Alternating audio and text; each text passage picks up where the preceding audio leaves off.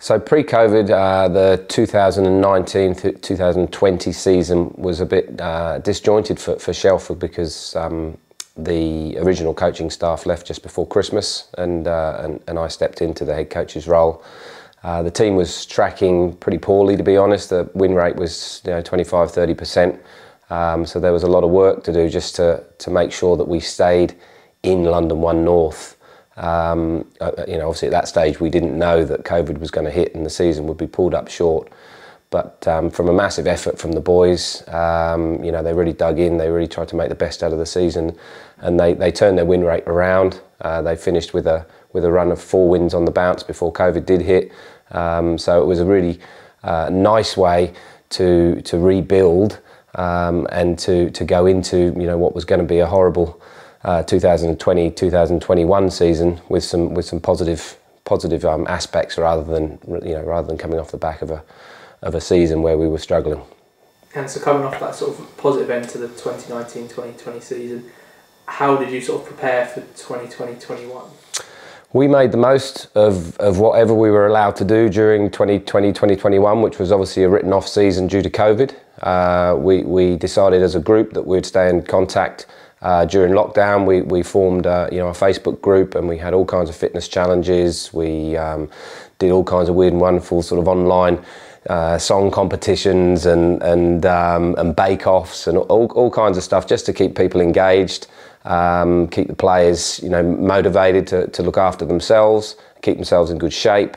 And as a result of what we were doing there, that also trickled on into the wider club, and we managed to get some club-wide activities happening as well, which included not just the men's performance squad, but the women and the boys and the girls as well, which was fantastic.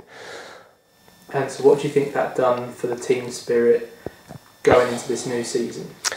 I think all the work we did during COVID, the way we approached the opportunities we had to come together and train, the effort from the players, the effort from the coaches and the club to make sure that we kept positive, we kept working, really allowed us to hit the ground running in 2021-22 season. I think the fitness of the players was much higher than it was when I took over in 2019.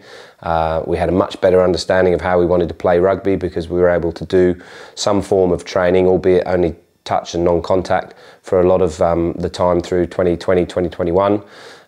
So we got a lot of good work done, technically, tactically and physically. Which meant when we came back to a pre-season where we were allowed to reintroduce contact into the game and start the league, I think it stood us in really good stead. And so what did pre-season this season look like for Shelford? Pre-season was slightly different in the sense that we'd been training together all the way through sort of May, June, when normally we wouldn't. May, June would normally be the time that we down tools and have a break. But because we'd had so many breaks, we decided that we'd play friendly fixtures May, June. We did much more sort of in-season training style through that period. So come July, we had to have a little bit of a rest before August when we started the pre-season friendlies for real for the 2021-22 season. So it wasn't your normal pre-season, it was a lot more match focused than normal. But again, it allowed us to keep building on all the good work we'd done through the COVID season and hit the ground running and get some good early wins in this season. And so looking at that first quarter of the season, those first 6 games, what did those look like? Really positive, really positive. We started off with a bang against Old Habbers, had a really good win at home, played some really good rugby. So it showed that the work we'd done worked. And then we backed that up with another, I think it was another 6 wins on the bounce. So we had a total of 7 wins in that first part of the season before we came to our first unfortunate loss. And so what happened in that first loss against Brentwood? I just think that we potentially got a little bit ahead of ourselves. So if you look chronologically, we hadn't lost since February 2019. And then match-wise, I think it was 14 games on the bounce that we hadn't lost. We went down to Brentwood overconfident. They were sitting a lot lower than us in the league. We didn't respect the opposition. So we learned some lessons from that, and to be honest, when we started to lose, even myself as a coach I was struggling to think about, you know, how do we get back on top here? How do we correct this? And it was a downward spiral, unfortunately. And Brentwood, to their credit, took advantage of us being off and put together a really good performance. But I think it was a loss that had to happen. I think we needed that. We needed a reminder that we're beatable. We needed to be reminded that we need to be humble. We need to respect the opposition no matter where they're sitting in the league. And we need to turn up to every game ready to put on as best as possible performance.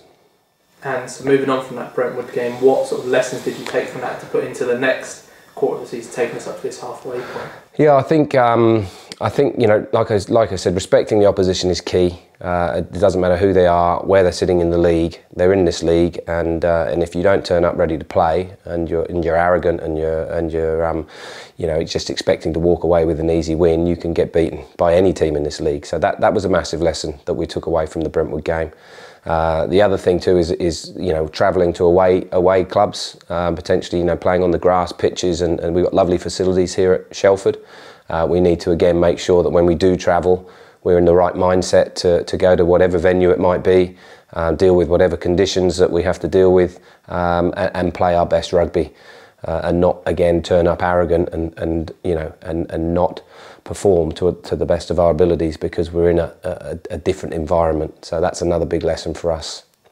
And so moving on from that first quarter of the season up to the Brentwood game, what's this second quarter of the season that we're just coming out of? So after the Brentwood game, we've had some tough fixtures. You know, we've had to play Eton Manor, who came over to us here and really put us under the cosh, and the boys dug deep to clinch a 19-15 win. We had Sudbury, who are the league leaders at the moment, come up to us again, you know, and lead for the whole game, bar the last minute where we were able to snatch a draw. So those kind of games this time of the year when the weather's changed are really important to stay in the fight. And I think, you know, one thing we have developed as a squad is a real cohesion, and there's a real desire to win. There's a real desire to work hard for each other, work hard for the club. And in response, the club, the support has been fantastic. Like the amount of people that are coming out, you know, again, even at this time of the year when it's wet and cold and windy, to support the boys is fantastic. So there's this lovely relationship starting to build between the players and the supporters, which is really important because it's the 16th man. It definitely helps. And I think the highlight for me was the Sudbury game where we had a massive chant going at the end of the game. We won a tight head scrum that you wouldn't see coming, and off that we won a penalty and we get a score in the corner, and it's all of a sudden it's a 13-all draw. So those kind of things are really positive for us. And so now looking forward to this second half of the season, how important are all those things that you just talked about going to be going forward? Yeah, it's going to be massive. So this weekend is the halfway mark. Again, we've got a couple of teams to play now before Christmas that are sitting bottom of the league. So that message about respecting the opposition and being humble is really important here, because we want to play as well as possible and get as many points as possible before Christmas. And then post-Christmas we've got some massive games. We've got to go away to Harpenden, who are sitting 4th or 5th in the league at the moment. We've got to go away to Eton Manor, who are sitting 3rd. We've got to go away to Sudbury. So we've got some massive games away from home, and again that message about, you know, being in the right mindset to travel and play your best possible rugby in whatever the environment is another key thing that we've got to build on. So hopefully, again, like I said, that Brentwood game, they were the two key messages. So hopefully we're going to have those in our heads all the time for the back end of the season. It's going to be a real struggle, because the boys are going to have to keep fronting up week in, week out. You can't drop a game. It's very tight at the top. There's 5 teams in the mix for the top 3 spots. So we need to be on every week, and that takes a lot of mental and emotional energy.